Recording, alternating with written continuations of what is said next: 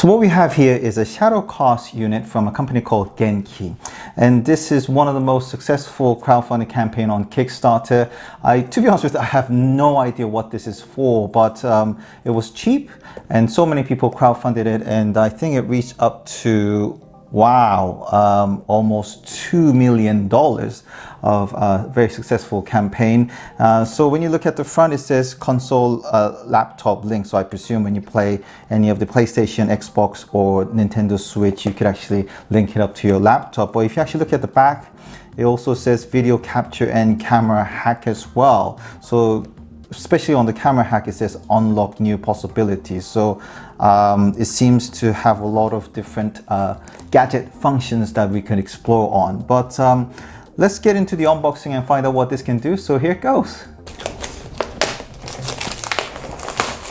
All right, the moment of truth. Nice. Genki. And that. Nice. So you've got a yellowy, is it the final product? And some instructions and a cable. So if you look at it, it's on each end is a USB-C connection cable. Got a rather cool sticker. I have absolutely no idea. Sorry, I don't know what this character is, but it's a sticker, shiny. Genki logo. Kind of cool. You can actually stick it in the back of your laptop, and some manual as well. Okay, so let's, oh, it's actually in Korean as well. Well done. So let's actually try it out, shall we? All right, so basically I have managed to plug in the ShadowCast to my USB-C connection to my laptop, and what I'm slightly concerned is that the grill on the backside of PlayStation 4, yeah, I'm sorry, I haven't got the PlayStation 5 yet, but the grill seems to be pushing out a bit, so it's not really a tight joint there. So, but the thing is, on the computer screen is saying it's setting it up, so I think it's gonna work. Let's see if it does. I mean, on the back side of the box, it says that I need to launch the Genki Arcade app on my computer. So let's actually download that app, shall we? Okay, so the app has been downloaded. Let's open up. It's taking a bit of a while. Okay, we got the app popping up. I think that's all installed actually. Now I've been waiting about it, but shall I actually turn on the PlayStation to see if it works?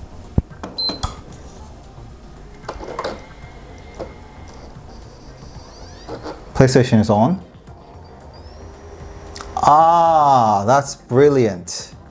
So I can see immediately, you don't really need to go through the whole installation process. It's immediately installed, the app, and then because it's now connected, you can immediately see the screen from your laptop. That's amazing. So all the sound is actually coming from my computer. I could hide that menu. Wow, so it's actually working. That's brilliant. So let's try the Romance of Three Kingdoms. Update later.